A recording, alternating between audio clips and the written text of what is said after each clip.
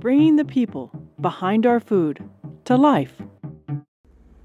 In plant breeding and animal breeding, it's all the same. If a trait exists to begin with, but the environment does not continue to select for that trait will disappear. So, if you grow carrots, to get back to plants again, if you grow carrots and you just put the seed in the ground and you grow the carrot and you let it grow until it makes seed, but you don't look at the roots. You don't dig them up and look at the roots.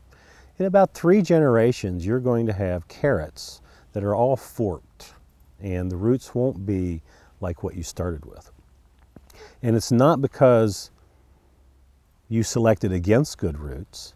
It's just that selection is an ongoing process and it never ever stops.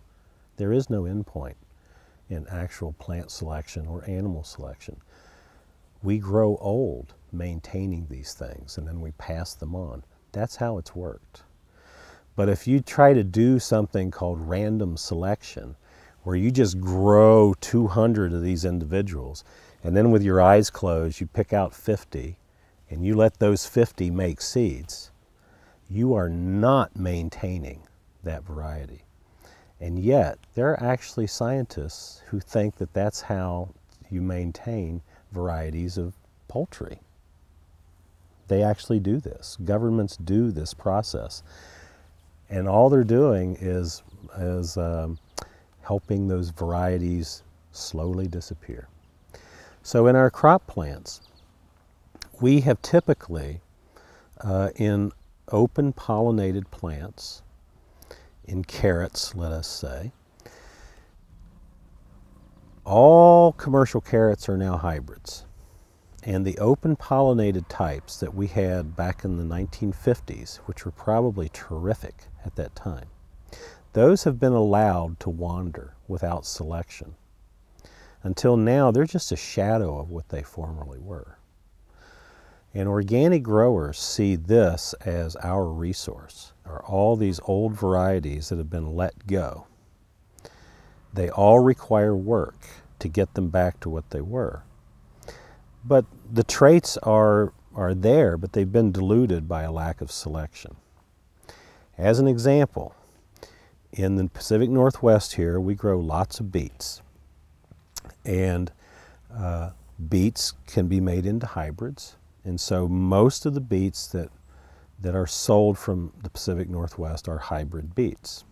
However, in various places in the world, there are, for instance in Pakistan, they still use, they buy a lot of an open pollinated beet that is sold by the very same company that now produces hybrids here.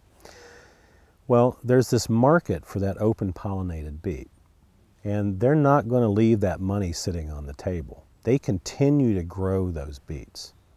But I know a plant breeder who worked for this company who is a beet breeder.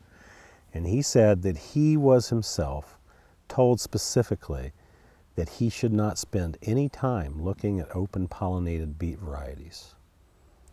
Nobody cared about them. They wanted those varieties to go bad. And they were going to keep selling them to the Pakistanis until the Pakistanis one day realized that they needed to get on board with buying hybrid seed. And one way you convince them to do that is just let the open pollinated one gradually run down and become worthless. And then one day your customer will wake up and say, wow, look at those hybrids.